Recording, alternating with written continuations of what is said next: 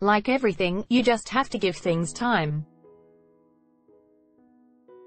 We're excited by the Japanese and we enjoy going up there, but there's a lot of things they need to consider obviously. SANZAAR partners Australia, New Zealand, South Africa and Argentina met in London on Sunday to discuss their position on an overhaul of Super Rugby for the next broadcast deal. The Herald understands that meeting also involved a major broadcaster. We're a global game, we're not kicking around in a tiddlywink competition like the NRL, which is only played in this part of the world. New South Wales Rugby CEO Andrew Horributt with Nations Championship, formerly known as World League talks set to dominate World Rugby meetings. In Dublin later this week, it is likely SANZAAR will reserve a final decision until Thursday at the earliest. It appears increasingly unlikely that the two-tier, 12-team annual competition will get off the ground, with promotion and relegation an ongoing sticking point for the Six Nations unions. In that case, it will come down to the four SANZAAR nations reaching unanimous agreement on Japan's ongoing involvement. South Africa is understood to favour moving forward without the Sunwolves to lighten the travel load on South African teams, while Australia and New Zealand are said to be in favour of keeping them.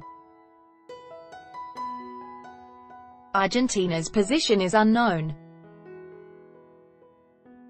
The Sunwolves regularly pull a crowd of 15,000 at their home ground Prince Chichibu Memorial Stadium in Tokyo. Credit.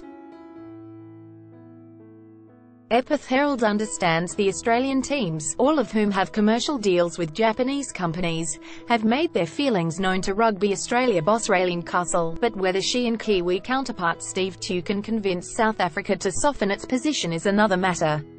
Hoare said he did not so much fear the prospect of partners Dakin or NEC pulling out, but that further growth in that area would be hobbled. We're a global game, we're not kicking around in a tiddlywink competition like the NRL, which is only played in this part of the world, he said. Loading, ultimately that means there's opportunity for global revenue. And that means that we can feed the game using that commercial revenue. The issue is likely to come down to the dollars on offer from broadcasters. South Africa has a strong bargaining position given its broadcaster SuperSport makes the largest contribution to the broadcast pot. Adding to the complexity is that the strong competitive tension in the UK market that led to a monster uplift in the last broadcast deal has all but evaporated. And in Australia, loyal partner Foxtel appears to have emptied the piggy bank on cricket, NRL and AFL over the past 2 years.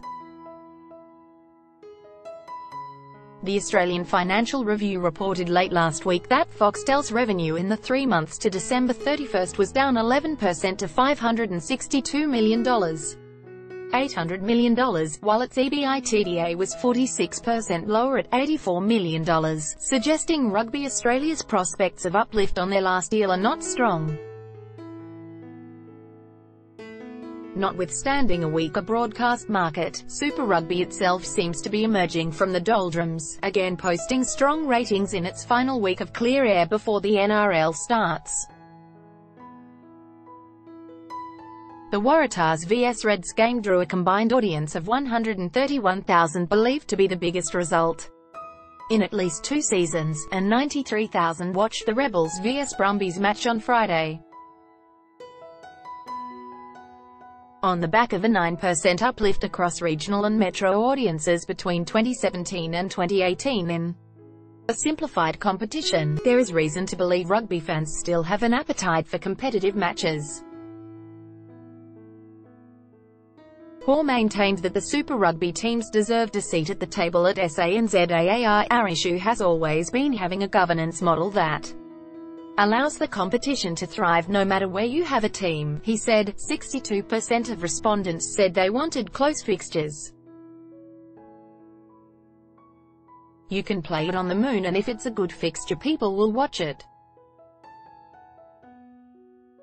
So how do we create a competition, like when we had Super 12, that has that balance?